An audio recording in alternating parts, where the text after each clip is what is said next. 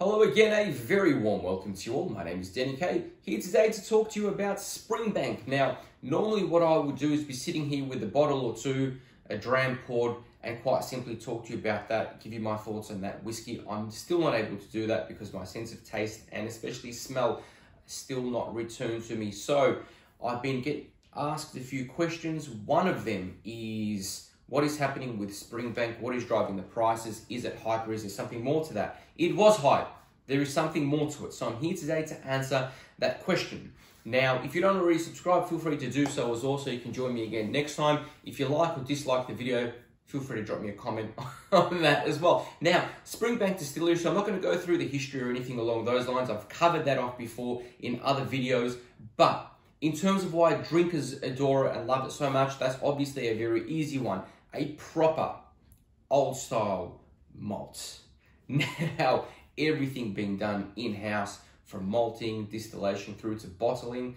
I don't know if there are many other distilleries, probably our smaller distilleries. I know Glenfiddich were bottling in-house probably many years ago. I don't know if that's still the case.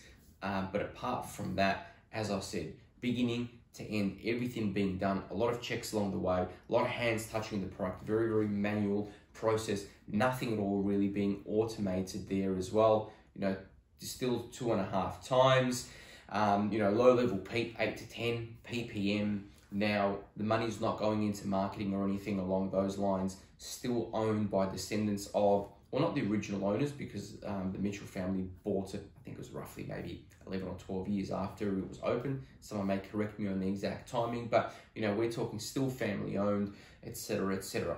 And it tastes absolutely great, right? So does a Longrow, so does a Hazelburn, different types of whiskies there, I guess you could say, for everyone. But maybe not beginners. It's probably not the most approachable for someone that's just getting into something and needs something that's pretty easy going.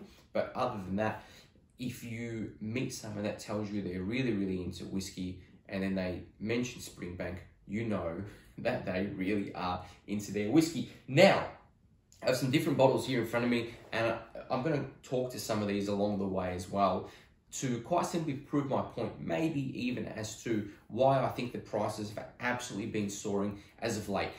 If you were to go back, you'd go the 10 or 12-year-old, they were probably seen as being very, very good value Springbank bottles. And then, you start to see the price move up on them a little bit because they probably did move over the last year or two, 30, then 50% even in some countries in terms of retail price. And we are starting to see hype drive that. So yes, hype absolutely has a part to play. Still not very, collectible even or investable up until very, very recently. Even some of these here as well, right? But what we have seen over the last month or two are bottles like this go at auction from £200 to £400. Now, what gets it to £200 is absolute hype, right? What gets it from £200 to £400 is big money coming in from China. That is quite simply what is driving right now the ridiculous prices that we are seeing at auction, secondary markets for Springbank. To a certain degree, Longrow, less so for Hazelburn. Still for indie bottlings as well. Cage, yes and no, but not necessarily. So a lot of it is quite simply being some indies to a degree, OB bottles, 21s, 25s, absolutely huge prices for them.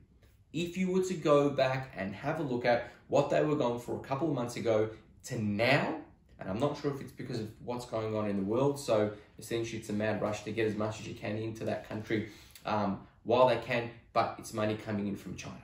Whether you believe it or not, that is quite simply the answer, and I can tell you that categorically true. So I'm being asked that question.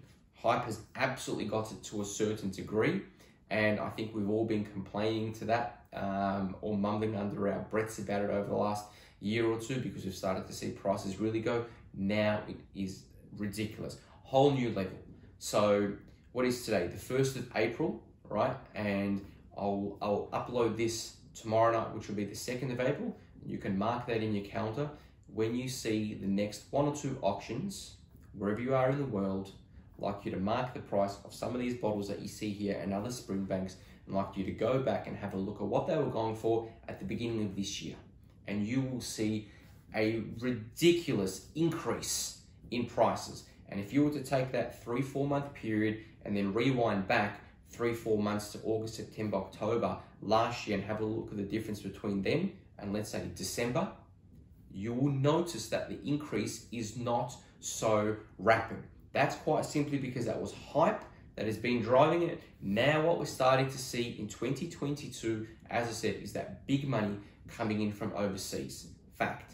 There you have it. That is my answer for those people that have asked me what is going on with Springbank pricing. The other question that I'm being asked, apart from what should I buy in 2022 to drink, to collect, to invest, is what should I be buying instead of Springbank if I quite simply can't afford to be buying Springbank? Now, that's a very simple one for me to answer. I might do a video on that. But the other exciting thing is that we will see, so obviously we've got the Springbank distillery, Glengyle distillery. We'll see a third distillery that is coming out from J&A Mitchell in the coming years as well in Campbellton. So that's going to be very exciting. Anyway, though, I'm going to have to stop it there so that way I can keep my promise of keeping these videos short and sharp. Let me know your thoughts. You agree, you disagree, feel free to subscribe. If you'd like to join me again next time, thank you very much indeed for joining me once again. Cheers to you. Till next time.